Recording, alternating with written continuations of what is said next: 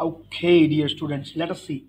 A beam of unpolarized light of intensity I naught is incident on a polarizer filter. The polarizing filter is rotated through an angle theta.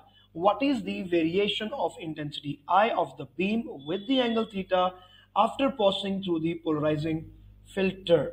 So, my dear students, in this they have tried to create another beautiful question from the topic of polarization. So, what is happening is first of all, there is the light which is unpolarized. So this is how we show it. Now this is going to pass through this polaroid, and let us say that this polaroid's axis is horizontal, and when this light passes through this, obviously it will become polarized, and it would be having only and only horizontal component left. But there is only one polarizer here. There is no second polarizer. Okay, so as a matter of rule, if the intensity here is I naught, the intensity here always becomes I naught divided by 2. Why so?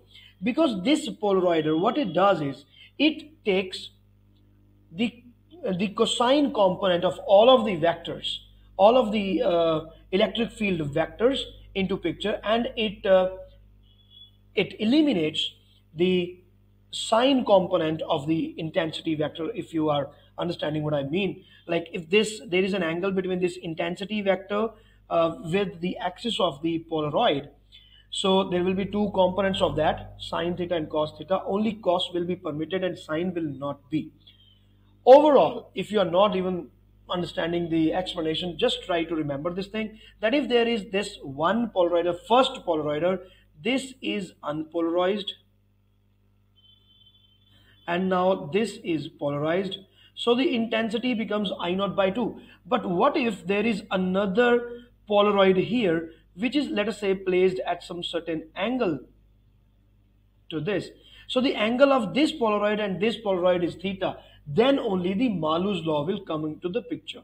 So it will become I naught by 2 into cos square theta, where theta is the angle between the axis of polarizer 1 and polarizer 2.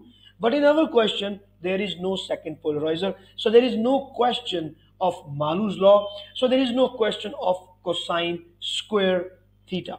So there's no question about these kind of graphs. They are not possible. So the answer will be D, in which the intensity is given as I naught by 2, and it will be constant whatever be the angle for the first polaroid, because that doesn't matter.